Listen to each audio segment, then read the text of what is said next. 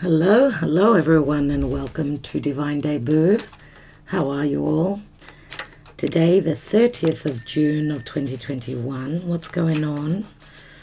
It is a Wednesday today. It's also the day of the Twin Flame Soulmate reading. Hello, Kathy. It's Wednesday. I hope that you're all in tune with what day it is, because I'm not. Hope you're doing well. I just wanted to add that. First of all, thank you to all for the love that you show, your support. Those of you that do not know, the month ahead astrology on Patreon is up. Those of you that want to just go in and, you know, have a look at what that's about, you can either do that through Patreon or through a link beneath this video where it will take you to my website. Okay, we do go for, we go to, I don't know, maybe even 3 hours, 2.5 hours, as we go into each individual sign and how it affects you. The whole month, astrology ahead of July. All right, everyone. What else did I want to tell you? Oh, beautiful energies ahead. Yes, plus we've got the difficult energies, as Mars is triggering a lot of aggravation. Mars wants to move forward in Leo, and he has Saturn and Uranus, right, connecting all in a T-square. This is very much the pot is boiling. It is boiling. That's why I keep saying the temperature is rising. But Venus now having entered into Leo, the two lovers of the zodiac, it's moving through the sign of Leo for the whole month of July will be very, very interesting, very exciting, beautiful energies. Some beauty has come into our life finally, everyone, after all the challenges that we've all been through from the beginning of 2021. I am very, very excited about this. So obviously, everyone has Leo somewhere in their chart. So, and of course, it does not only mean love, it does speak to values, money, right? The ability to create, having the guts, having the courage to move forward with whatever it is you want to manifest. Remember, Leo is the heart, okay? This is also a very good time. Ooh, okay, Eros is standing across from Megas. They're both males, and Eros is not happy. They're both males, so Eros is not happy about Mega. Mega, you could stay up here. Okay, he's a very cheeky one. We should have called him Mars, Ares, because he's very much the fighter. Well, Megas is very similar, but yeah. Eros is about to jump on Megas, and he's usually a very placid cat, very soft, gentleman-like. Oh. Yeah, but it's competition. I mean, this is my turf. That's how the astrology is as well, everyone. So let's see what's going on as Megas is sitting on my lap now. Protecting him, Eros is walking away. Okay. So this is very similar to Saturn, the older, right? Eros, Cupid. He's the elder. He's cat number 1 and cat number 3. Uranus, through Taurus, is obviously in square. Okay, who's going to win, the old or the new? And that could speak to collective energy as well. What's going on today? I'm taking 3 cards as yesterday. I am working, and they're being uploaded, the July readings, everyone, and they're going to be extended. So thank you for your patience. They will be extended through Patreon and through my website. Let's see what's going on. So in the past, 7 of Cups, Pisces energy, lots of choices, a lot of confusion. Mega is just watching my hands moving. Queen of Pentacles, which we had yesterday. Virgo, Capricorn, Taurus. Lots of choices, lots of confusion also. I'm going to say this because this is Pisces. If this is Virgo, this is the same axis. Mutable energy. Remember, we've got a lot of confusion about where we're heading. The mutable signs have been tortured, let's say, by the eclipses. Okay, so lots of confusion. Things are up in the air. Okay, 7 can speak to the Chariot. Do I move? Do I stay? What do I do? And the outcome is the World. It looks like, wow, the World is a card of success. No, you can't buy that. And you can't buy that. Agape mo. Yeah, they're all my agapes. They're all my loves. Anyway, the World card is Saturn. It's not easy. It's the 4 fixed energies. I do feel that whatever this is, because this could be a business venture, this could have to do with your money, this could speak to a long-term investment or anything to do with a new home. Remember, she's holding that Ace of Pentacles, which can mean anything. She's very motherly, very nurturing, of course. You're going to have to go down, mate. And she's thinking of whether to move. What's going on? I mean, the World card does speak to success. So this is a beautiful, absolutely beautiful card. But because it's Saturnian, it's as though she's being ripped into, she's being challenged. As I said, everyone has those fixed signs, Leo, Aquarius, Scorpio, Taurus, in their chart somewhere. So we are being challenged by that. But getting through this will lead to success. Now, this can have to do with world travel, anything to do with matters of the world, the collective, going on that adventure, right? Remember, we've got Venus here. She is in a womb, okay? She's ready to be born. Love could be at a distance. Love could be difficult. She wants something long-term. She's very motherly, and she can be a mother as well. Okay, she's got the ability to create, obviously. She's very, I mean, Earth is very slow-moving. So if you're expecting someone that you're dealing with, that it could have strong Earth in their chart, they're very slow-moving. They need to be certain before they move forward. Okay. And we've got 8 of Wands. So the passion comes through, messages, quick movement after, because this is in the now position. She's really looking at does she value this pentacle? Is it worth her having to do all this challenge, or she's been hoping for an ending of a karmic cycle forever? Let's see. 8 of Wands, love messages, communication through social media. Cupid's love arrows, they're just falling from the sky, just out of the blue. I get that Uranian energy here.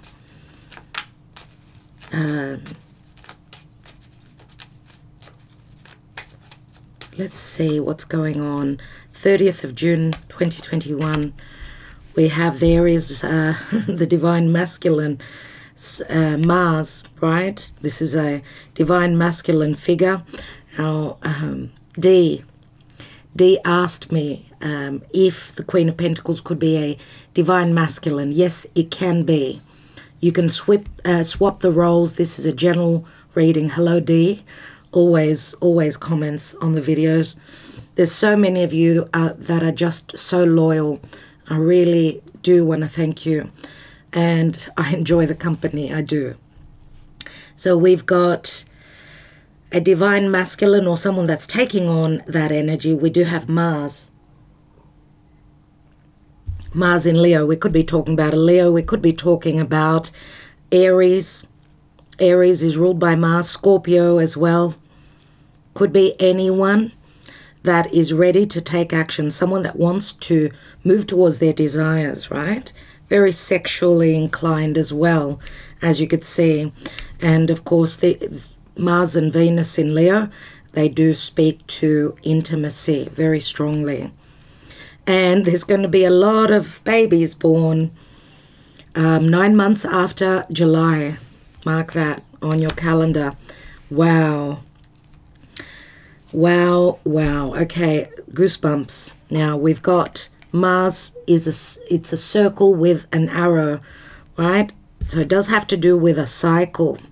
It does have to do with taking the masculine energy and moving towards it's, you know, I'm going to act, and maybe even to bring changes within a cycle that's been ongoing.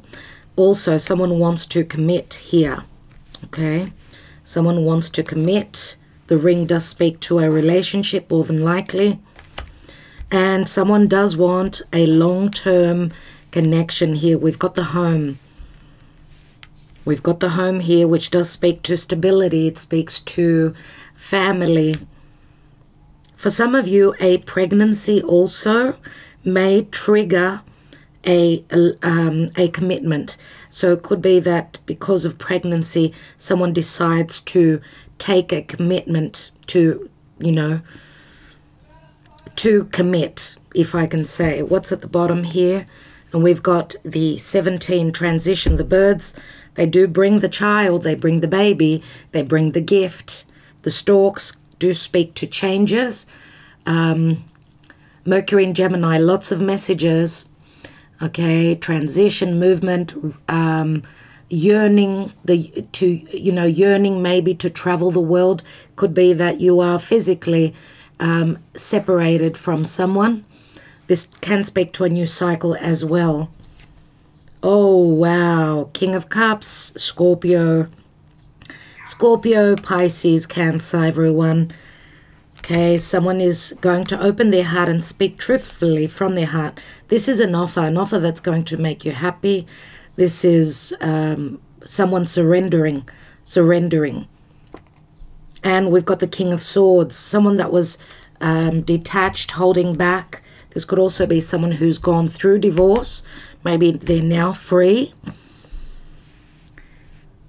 Maybe they're now free to move towards what they desire, what they want to create, build a new home, a new commitment here. We've got the sun behind the nest. And we've got the child, everyone. Newness after transformation. Number 13, Scorpio, right? Blockages, number 15. We are talking about a leader. Motherhood.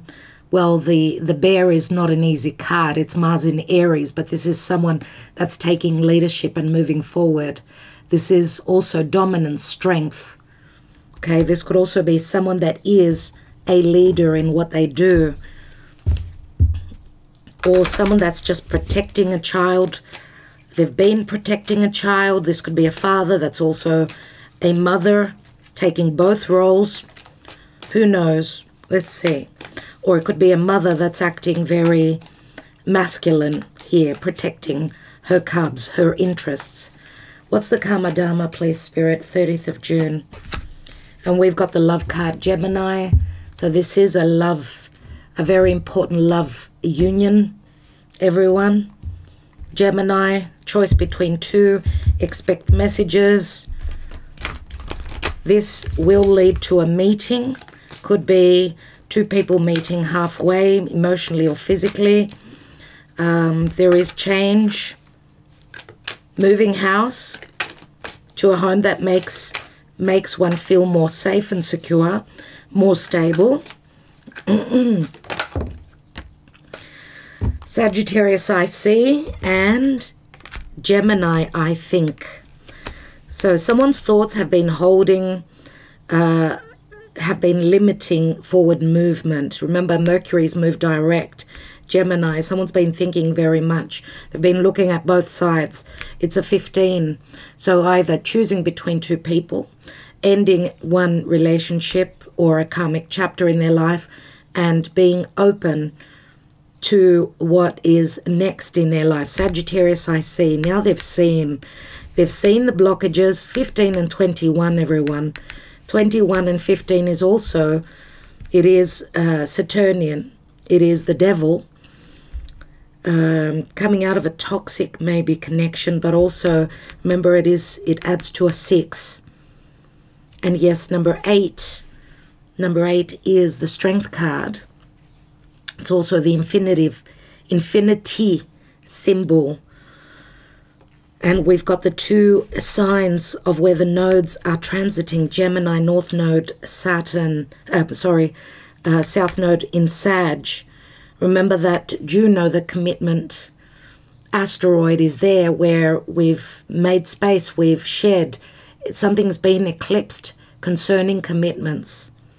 Now someone's seen, they have seen the truth. They have seen, you know, where which adventure they're wanting to take, but also letting go of what was holding them back, anything karmic that was holding them back, and they're successfully finishing up a cycle.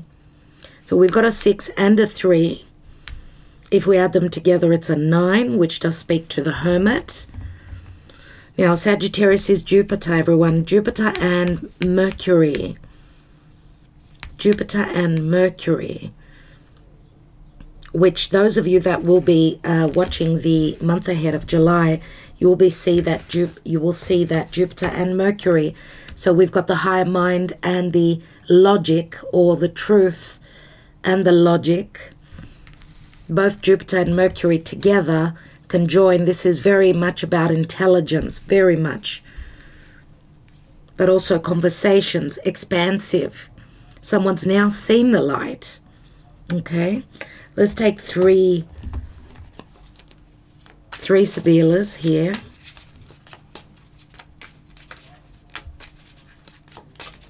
'30th of June. We have very much the Empress, Donna Maritata, number 12. She's sacrificed a lot. She is a mother and she's got children, but remember that the Donna Maritata can speak to a wife and children, but also she's very much the Empress for me. And the Queen of Pentacles is the minor arcana of the Empress. Melancholy. So she's been stuck in a rut. She's suffering from depression, difficulties. She feels a sense of loss. We've got, it's as though she's lost someone, or missed a chance, or this is 5 of Pentacles, which is a connection that is not in equality. 5 of Pentacles, 2 people feeling left out in the cold, or financially she's been suffering, or anything like that. Remember that 5 of Pentacles can speak to a love triangle to me, or a same-sex connection, or a big age difference, which would speak to a twin flame or karmic connection for me. And we've got another 12. We've got 2 12s. So we get to see what was negative here. Nemika is the mask is falling off. The mask comes off. We're going to see a certain truth, what the enemy was, who the enemy was. And it's interesting that we've got 3 females here. A lot of recessive, intuitive also energies. Wow, someone has regrets. There was a 3rd person here, okay? Past regrets. Someone felt imprisoned here. Until they see the truth, they will be feeling imprisoned. So the story goes on, the saga goes on. We've got 20 swords here. Someone's been stabbed in the back 2 times, or someone's been trying to end a situation twice. Now, this could be 2 people that are mirroring each other. They could both be from other connections as well. Okay, let's see what the gods have today, everyone. What is the message today from the gods? The 30th of June. So we have 8, 12, and 7 is 19, 20. There's a crisis. This is a judgment, the judgment card, which does speak to, yes, aid coming through from Archangel Michael, a second chance, but there's going to be a crisis before the path opens to a second chance here. And we've got Artemis and purity. So someone is aiming at something. As you can see here, we've got the bow and arrow, which is also Sagittarian energy. This is someone aiming for, targeting something, but doing things in integrity. I do get Artemis purity. That's what it says to me. And number 19 is also Leo. Let's read Artemis. We haven't had this message for a while. Artemis is the daughter of Zeus and Leto. She is the twin sister of Apollo and carries a golden bow and arrow with her. She is the virgin goddess of the moon, the wild, nature, women, and childbirth. Artemis is found in the wild parts of the natural realm, and she is the protector of all that is pure. She is referred to as a virgin goddess because her mind would never be owned by another. She is pure and whole within herself. This does speak to divine masculinity, if I could call it that, divine power. Artemis's presence in your cards today signifies the need for you to return to the wild and natural part of yourself, the part of you that can never be owned. And you know, she was a twin, Gemini. Gemini is the twin as well. Twin can speak to a twin flame, of course. The external world often seeks to civilize us. We learn to work and be productive members of society, but this often comes at the expense of our deeper selves. We disconnect from our raw intuition and instinct, and thus become disconnected from life, acting out what we think we should do rather than trusting the deeper wisdom that comes from within. You may be feeling rather numb and tired at this time, feeling restless, or that there is something missing. You may have been acting and making decisions on autopilot and feeling disconnected about what you need right now in order to restore balance. There is something missing. You have probably been emotionally rooted in the logic of what you can, can't, should, or shouldn't do, to the degree that you are no longer sure of the direction of your life. What's needed now is a shake-up of your self-imposed social constraints. Most importantly, risk is required, whether emotional, mental, physical, spiritual, or financial. You must give up the part of yourself that is not listening to the deeper you. Only when you do that can you take the steps that will bring you back into alignment with your deeper nature and the part of you that will not be owned.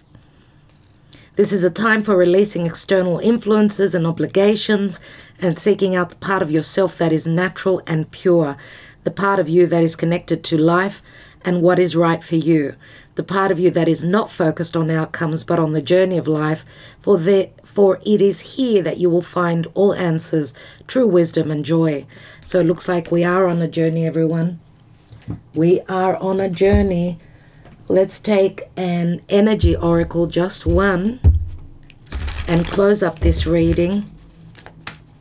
Well, maybe a couple of love messages. I know that you look forward to those a lot. So 30th of June. 30th of June, please, Spirit, 30th. And we have indecision, number 8. There is that indecision coming up again. Someone being at a juncture, needing to make a choice. That number 22. That 22 keeps coming up. Venus in Libra. Choices, opportunities, travel, separation, hesitation, and decision. One card just fell out. I love you. This is the 9 of Cups. Everyone, and well, with the 19, which does speak to Leo, someone is targeting someone's heart here, and this could also be very much some of those of you that are single. You could also be meeting a very important partner. Why do I say that? Because of the bow and arrow. Someone is aiming for you. Cupid will bring you love. And we have, I needed more in my life. We did try, but we just couldn't find happiness. I'm sorry. Someone's fallen in love, so they're leaving a situation where there was no love. There was no emotional happiness. And we've got the 4 of Swords. So someone's been heartbroken because of a love triangle here. 4 of Swords comes after the 3. I can't stop thinking about you. I'm only breathing, not living without you. So we've got a 1721, everyone. Incredible. So 21 does equal a 3. Again, we have the Empress. Last but not least, I need one more card on the Namika and the Jealousy, which does add up to 20 swords here. And we have the Ace of Cups, And the Ace of Cups is pleasant conversations coming together. After a lot of challenges, the truth will bring a new beginning. Someone obviously could be filling their own cup if this is a separation. But what I see here is that there has been happiness in the past. It had to go through challenges with a melancholy. There were truths. There were Neptunian energies where there was a lot of either deception or lack of clarity or fear of the truth. Okay. And something's been trying to break down and end to close up that major cycle here. Having gone through the notions and the lessons. Ace of Cups, a new beginning. And with that, I will leave you. Thank you so much, everyone, for your patience. Look out for the July readings and the extended, of course. Love you so much, everyone. Ta-da.